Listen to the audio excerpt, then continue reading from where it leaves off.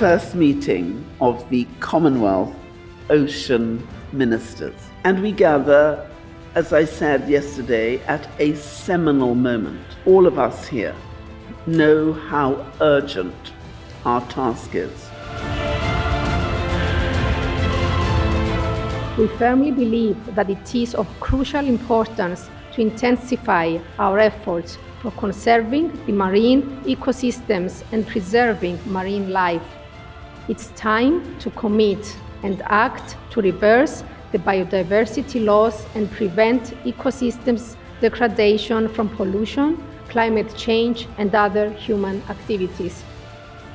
Cyprus recognizes that the ocean challenges are too big and cannot be tackled alone by any single country. It was for this reason that Cyprus joined the Commonwealth Blue Charter and chose to champion the Sustainable Aquaculture Action Group. I believe that our common vision for sustainable ocean can be achieved through building of strong commitments and solid coordinated actions for the conservation and sustainable use of marine biodiversity and resources.